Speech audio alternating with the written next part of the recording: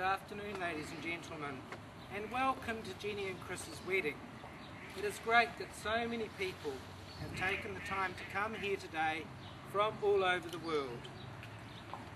The great medieval philosopher Thomas Aquinas, when asked to define true love, said it was to will the good of another person. If you truly love someone, you want their success, you want their happiness and everything that is best for them.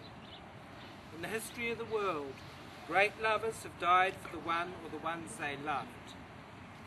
Nothing like that is called for here. But Jenny and Chris do want you to know why they are marrying today. They could have chosen to simply live together. This seemingly is a safer course. It would give them more options, sustain their freedom with fewer risks. For Jenny and Chris, this is not enough. They both believe in honesty, loyalty and tolerance. They believe that life is meant to be spent with a partner and that the enjoyment gained by a couple is greater than that of an individual. They want to work towards having a happy and stress-free life, to have children in the future, which may of course remove some of the stress-free life.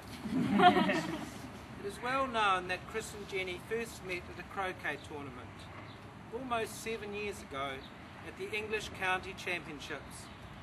Jenny remembers Chris as seeming really shy, but being very polite and friendly in their brief hellos.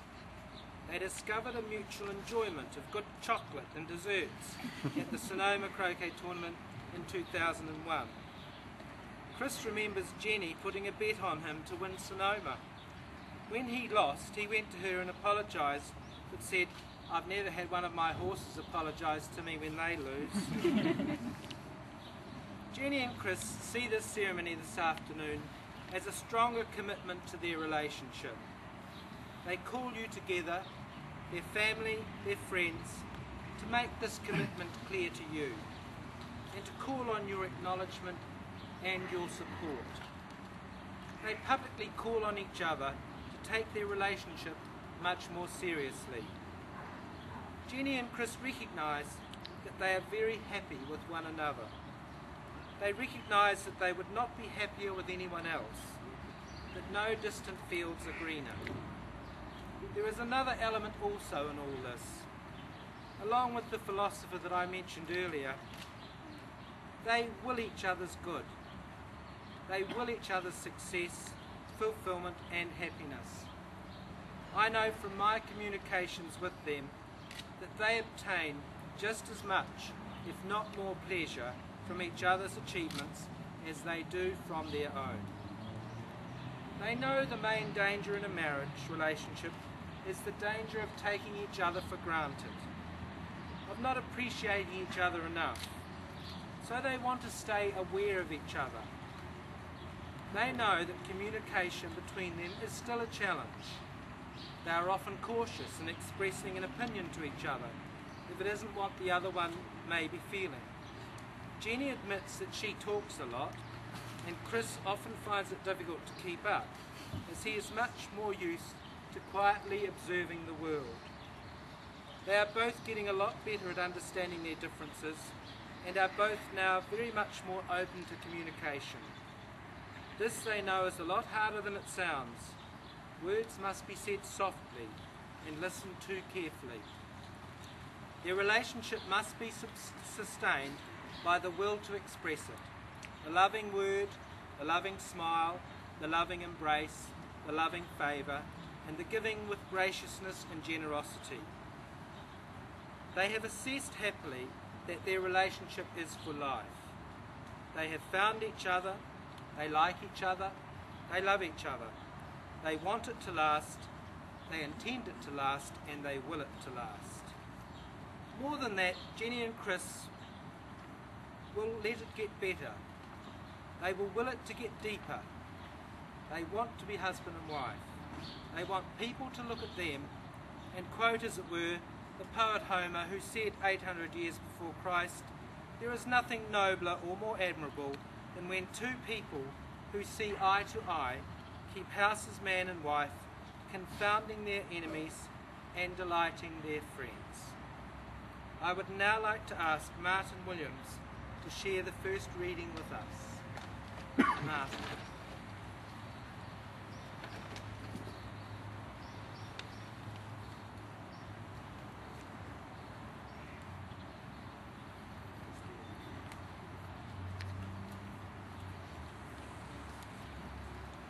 The first reading comes from a letter written by the Apostle Paul to the Corinthians near 2,000 years ago. 1 Corinthians 13, 4-8. Paul writes, "Love is patient and kind. Love is not jealous or boastful. It is not arrogant or rude. Love does not insist on its own way. It is not irritable or resentful. It does not rejoice at wrong, but rejoices in the right. Love bears all things, believes all things, hopes all things, endures all things. Love never ends." Thank you, Martin. When thinking people conclude what are the real values in life and come to decide what really matters, they always come back to one value: human relationships. Jenny sees Chris as gentle, kind, affectionate, cuddly and honest, and Chris sees Jenny as a very loving person. With this in mind, Chris, will you take Jenny to be your lawfully wedded wife? Will you love and respect her, be honest with her, and stand by her through whatever may come, so you can genuinely share your life together? I will. Jenny, will you take Chris to be your lawfully wedded husband? Will you love and respect him, be honest with him, and stand by him through whatever may come, so you can genuinely share your life together? I will. Thank you. I would now like to ask